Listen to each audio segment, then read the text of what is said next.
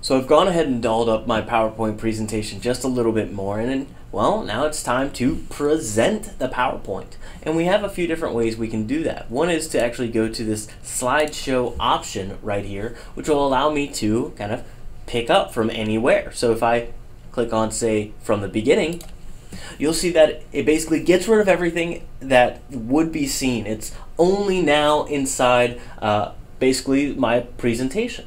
Now, you've probably done this in your different classes, but we have, again, a number of different ways that we can manipulate this.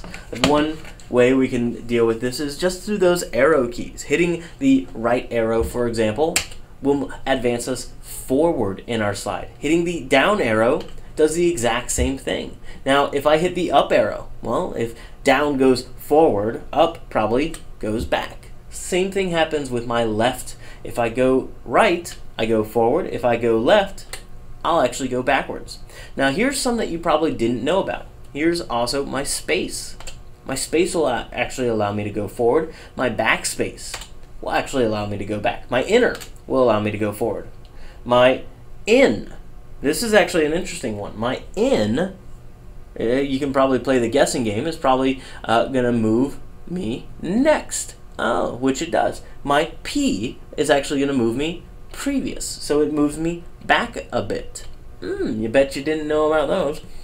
You can actually use your mouse as well. So if I click on my mouse, I can go forward. I can actually use my scroll wheel. I don't recommend doing this because it gets a little, just a quick jostle and I'm already like 8 slides away. So I don't always recommend utilizing your scroll wheel. So I'm just going to go 1, 2, 3, 4, 5, right here to our smart art. Now, what happens if I need to do a demonstration or something? For example, I just need to exit out of my slide. Well, again, I can hit the escape key on the keyboard. It's that guy right there at the very top near the numbers. And that'll actually pull me out.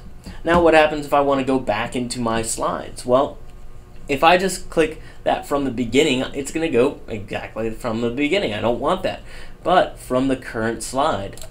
From the current slide at least picks me back up from where I left off. And if I get to the very end of my slide, you see I get all of this black end of slide, click to exit. As soon as I move forward one more time, so left, down, inner, space, next, whatever I select, exits me out of my PowerPoint presentation.